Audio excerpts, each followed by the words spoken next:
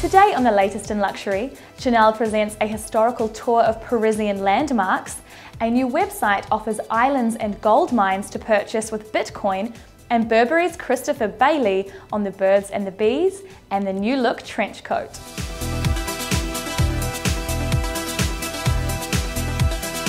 London Fashion Week Spring-Summer 15 was as vibrant and radical as ever.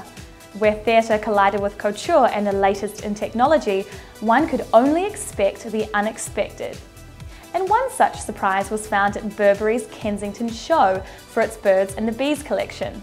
Chief Creative Christopher Bailey tells us about the vision behind the individualised trench coat. The exciting thing about the trench coat that we just did in the finale was no trench coat was the same. So every single print was slightly different, every colour was slightly different.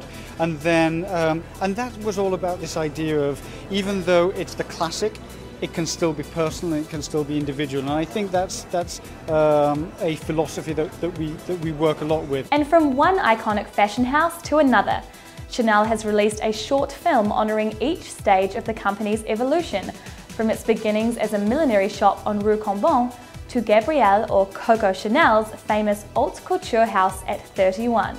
Containing a showroom with mirrored walls where Mademoiselle Chanel watched her shows from the vantage point of a top stair, to the salons on the first floor where until 1971 young women from high society debuted collections. Fast forward to Karl Lagerfeld's re-envisioning of the design room where Versailles hardwood sheath and silver leaf adorn the floors and sketches cover the walls. It's a closer look at the surroundings that played such a significant role in the life of the fashion legend and the rise of her eponymous brand.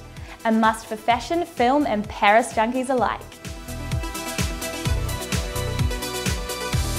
And if you're after an exclusive ticket to a Chanel or Burberry show, you might just find it on a new website, BitPremiere.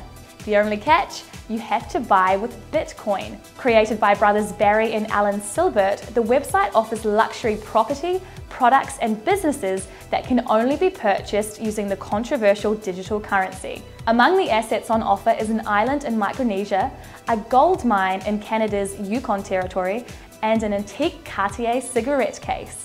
The website offers options to those sitting on bundles of bitcoins with very few ways to spend them, as the market is still in its infancy.